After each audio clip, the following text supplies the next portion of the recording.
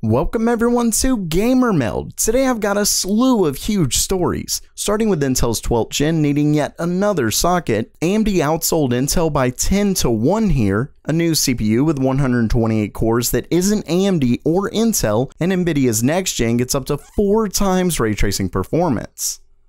Okay, it's news time, and first up for today, while Gigabyte recently confirmed that Intel's 11th gen processors will be supported on the just released LGA 1200 socket, yes.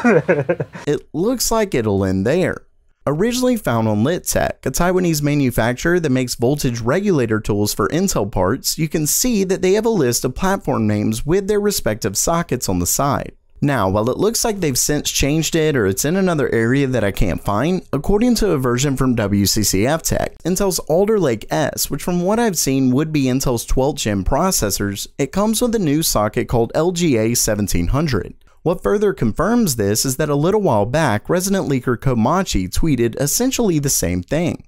Of course, it could be wrong, but with 2 sources claiming it, I wouldn't hold out hope. With that said, things aren't going so well anyway, and if you're like most and have been stuck at home bored, why not be productive by learning a new skill from today's sponsor? Skillshare, an online learning community that offers thousands of classes, so they've got something for basically anything you want to learn. I mean, look at this, there's creative classes from animation to graphics design, and you can even learn business skills from marketing to analytics. I'm actually thinking about learning Unreal Engine 4, who would have thought they'd have that? And you can get all of that for less than $10 a month with an annual subscription. Not only that, but the first 1,000 users to use this link, which is also in the description, will get 2 months free of Skillshare Premium. So hurry up before they're gone to start learning your new skill today.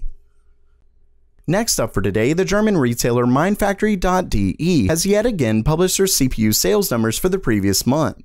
Remember that they're one of the only retailers who actually gives us these figures, and even separates them by CPU, which makes them one of the few ways we can get an idea of sales numbers for AMD versus Intel. What's interesting about their recent report is that AMD is actually outselling Intel by over 10 to 1. Whoa. And if we look at it further, even AMD's last gen Ryzen 2600 is selling around as much as Intel's entire lineup. Of course, things will likely change a bit when Intel releases their 10th gen processors, but let's just say that AMD is doing very well. Next up for today, a Silicon Valley startup called Tachyum was founded in 2016, and they've apparently announced their first, quote, universal processor. That is, a processor that can handle AI, data center, and HPC workloads. It's called the Prodigy, and while the universal part is huge, its supposed specs is just as big. According to the company, the Prodigy gets up to 128 cores, which is nearly unbelievable in and of itself, especially for a startup, but it doesn't stop there. They're also claiming that it's built on 7 nanometers, supports DDR5 and PCI Express 5.0. And get this, it's faster than Xeon yet smaller than ARM. Oh yeah, and all cores on the 64-core part are able to run at 4 GHz at only 180 watts. Basically, if all of their claims are true, this is a powerhouse of a processor. Now, with that said, it very well may not be all that honest. This is a brand new company, and for all we know, they're trying to procure more investments. Of course, I'm not making that claim because I really don't know. Simply put, it's best to be reserved when it comes to amazing claims from such a new company. Either way, it definitely looks to be impressive. Of course, if this next story is right, Nvidia's Next Gen cards could be just as impressive.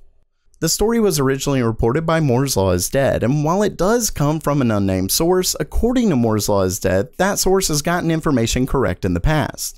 Basically, just make sure to take this with some skepticism, but it is certainly interesting. Anyway, starting things off, according to his source, Nvidia's Next Gen Ampere GPUs aren't just touring with a die shrink. Instead, it's an actual architectural change that'll bring some real performance differences, but I'll get to that in a second. He also claims that most of Nvidia's cards could be on Samsung's 8 nanometers. Now, I will say that a very recent story from DigiTimes claims that they've heard that Nvidia is using Samsung for their lower-end Ampere GPUs. Basically, this part really looks to be true. Next up, the source claims that Nvidia is working on NV Cache, which is apparently Nvidia's answer to AMD's high bandwidth cache controller on Vega. Next, let's get to the performance. As you can see, he claims that Ampere will get between a 10 to 20% IPC increase over Turing, which definitely is impressive, but it's not the biggest part. According to this, Ampere has double the tensor cores per SM. Whether that includes the RT cores is unclear, but when we include what Nvidia did with the architecture, this is saying that we can expect up to 4 times the ray tracing performance. That's obviously huge, and according to this, that new power effectively means you won't see much of a performance loss when turning ray tracing on. See, with Turing, you had to determine if the better graphics was worth a huge loss in FPS, and that's a tough decision. Sure, DLSS could help, but that had issues as well, and not everyone supports it. You're basically paying extra for a feature you may never use. But if this is right, the better cores are able to handle nearly all of the real-time ray tracing, and that means you won't have to choose anymore. Basically, if this is right, AMD had better hope they've got something huge up their sleeve. So while that does it for today, what did you think of the news? Excited for Ampere, or are you just bummed that you may need yet another motherboard?